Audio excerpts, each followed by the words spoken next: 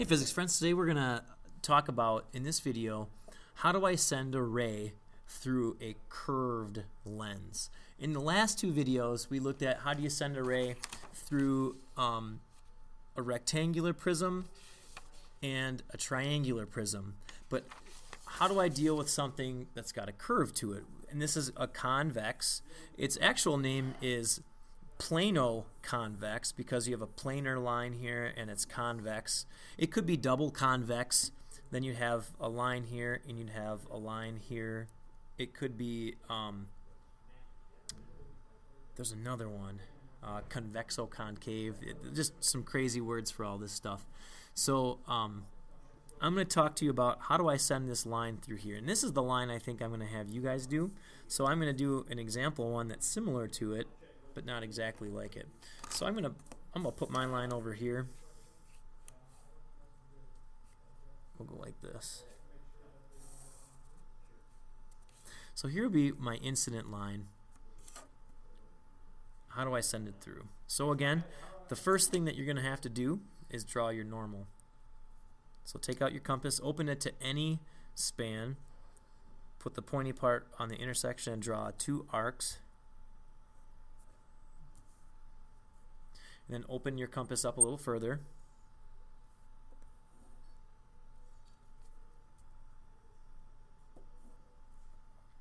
Draw those two arcs. And then we're going to construct our normal.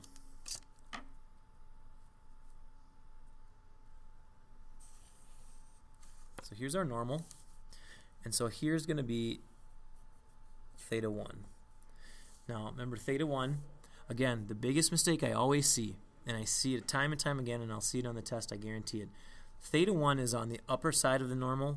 Theta 2 is going to be on the opposite side. They're always on opposite sides of the normal. And I'll even draw that in before I do any work to remind myself later I have to do it on that side of the normal. So here we go. I'm going to run it through Snell's law.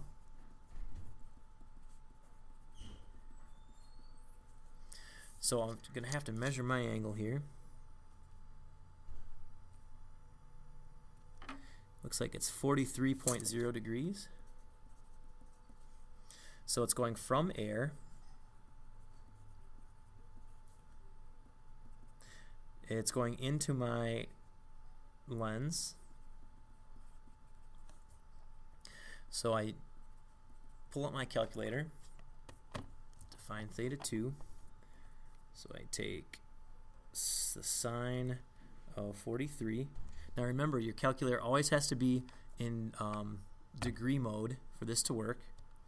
And then I'm going to take divided by 1.49 and take the inverse sine of that. It comes out to 27.2 degrees. So again, remember, 27.2 degrees on this side of my normal. So I'll put my protractor up here, 25, 26, 27.2.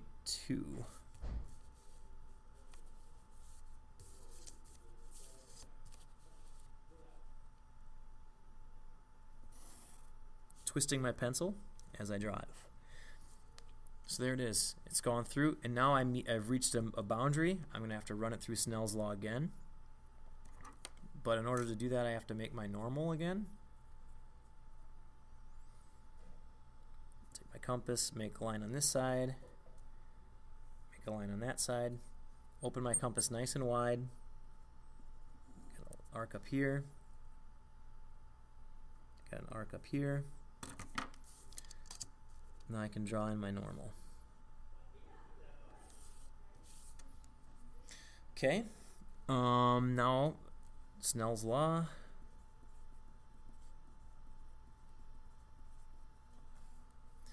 It's going from the block. Again, watch out. You put a 1.49 here.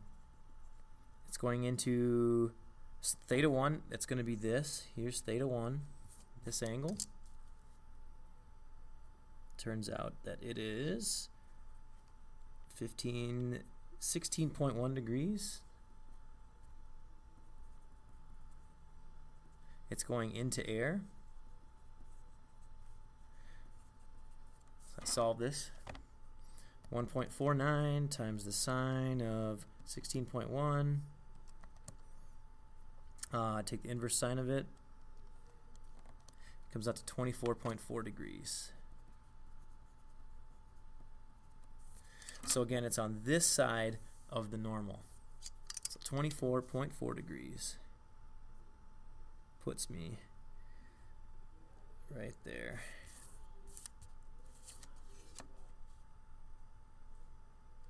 Boom. And there it is. All curved mirrors are kind of the same. You just make that normal using your compass, find theta 1, run it through Snell's law, find theta 2, make sure that you're always going on the opposite side of the normal when you do that. That's the one mistake I see people doing, that theta 1's above it. That means that theta 2 is on this side of it. Here's my normal. Theta 1's on this side. Theta 2 has to be on that side of it. And that's about it. It's pretty much the exact same method as going through a rectangular or triangular prism. Good luck.